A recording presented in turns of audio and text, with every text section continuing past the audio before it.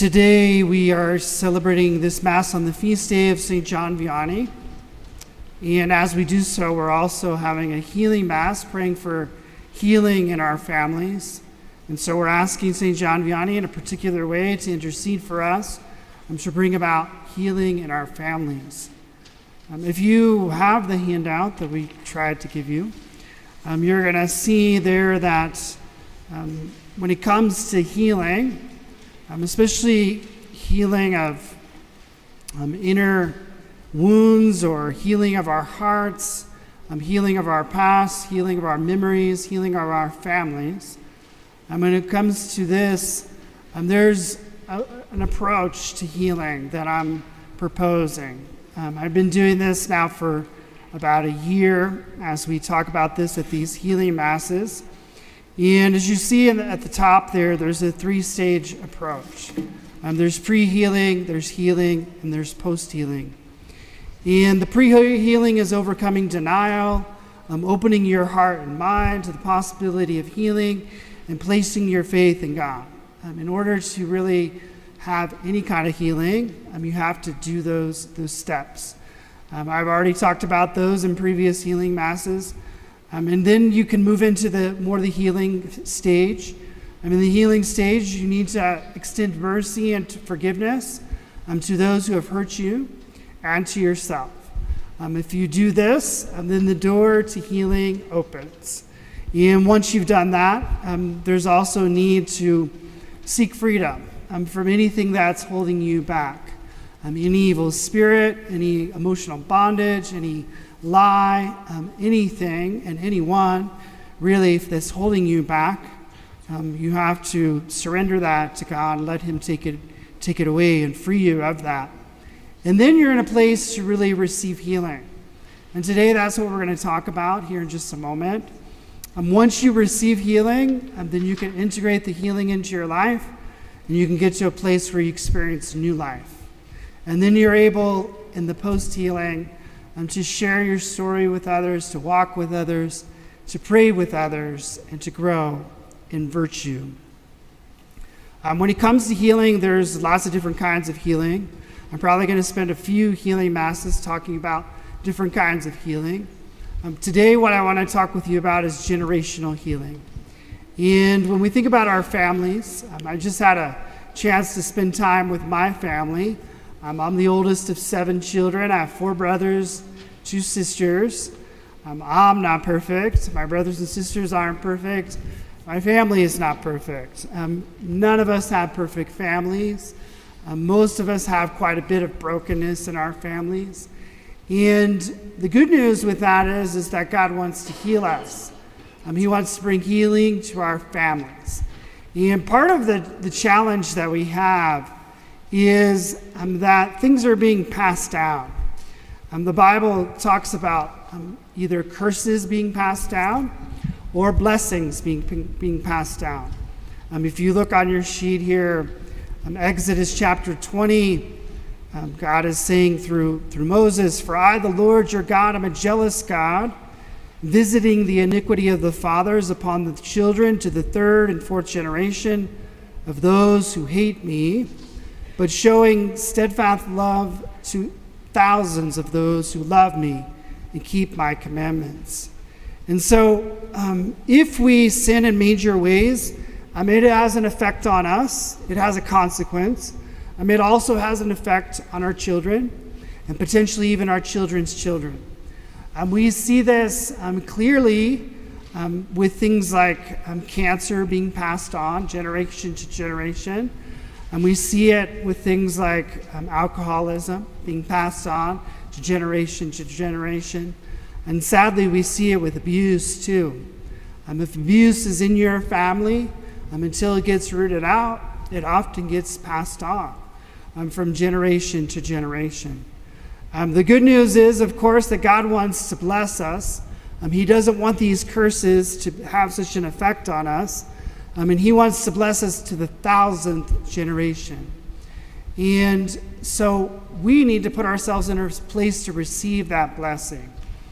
And what God really desires is to pour out his mercy, his forgiveness, his healing backwards to those who have gone before us, and those who have committed major sins, and those who have done horrible things sometimes. And we can pray for that. And today we are praying for that. And he then wants to extend his blessing forward. Whatever things have been passed on to us, we're praying today that those things would stop right here and right now, and that from now on, going forward, God would be able to pour out his blessing into our lives, into our children's lives, into our children's children's lives. And, when you think about this idea, we are familiar with this. There's something called original sin. Original sin is the first sin of Adam and Eve. And Adam and Eve, the consequence of that sin still affects us today. Baptism helps to heal the effect of original sin.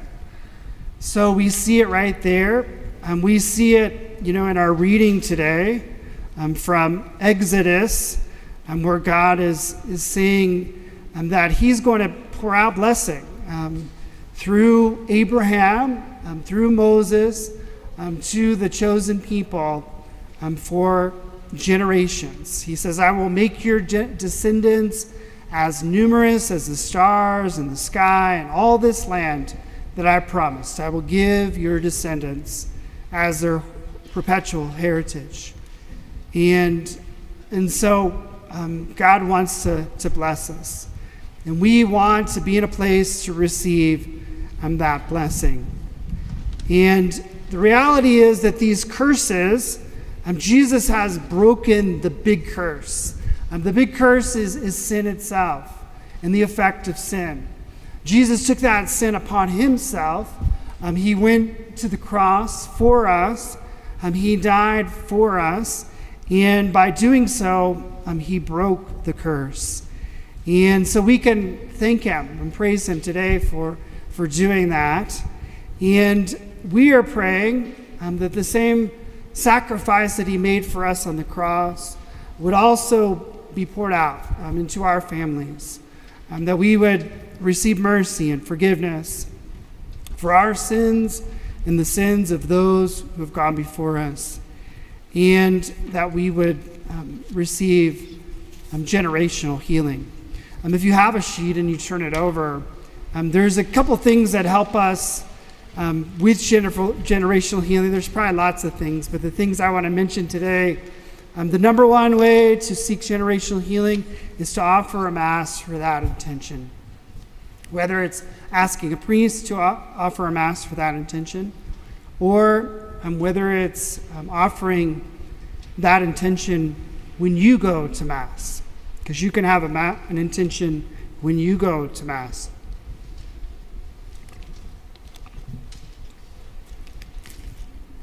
There are lots of other things we can do. We can fast. We can offer a fast intentionally for the healing of our families. And we can ask for the intercession of the angels and the saints. And we're doing that today as well, especially on this feast day of St. John Vianney. St. John Vianney is the patron saint of parish priests.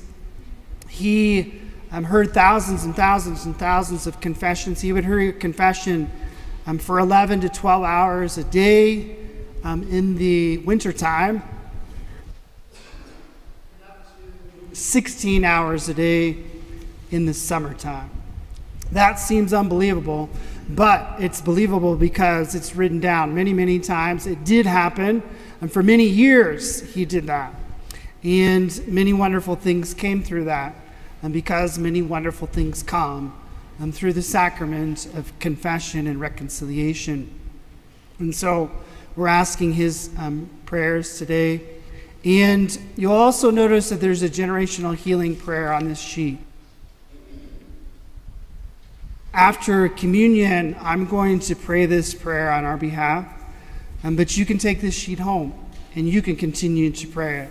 Maybe you would pray it before you go to Mass. Maybe we pray it after you go to Mass.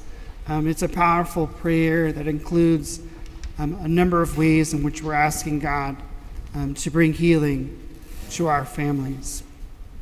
On this special feast day of St. John Vianney, we remember his great love for the sacraments, for the Eucharist, for confession, his great love for Jesus, for God the Father, and for the Holy Spirit. And he has a quote here. It's really a prayer that I'm just going to conclude with. And I encourage you to just receive this in your hearts. I love you, O my God, and my only desire is to love you until the last breath of my life.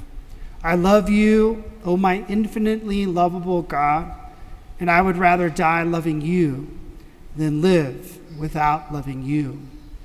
I love you, Lord, and the only grace I ask is to love you eternally.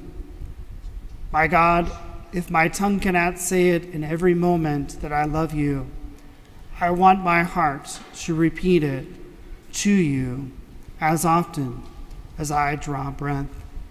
And so we do love you, Lord God. We love you, Jesus, Holy Spirit. We come before you this day, praying for generational healing, that your love, your mercy would be extended to those in our families who are in need of your mercy, and that your blessing would be extended forward. And we pray this through the intercession of St. John Vianney, in the name of the Father, and the Son, and the Holy Spirit. Amen.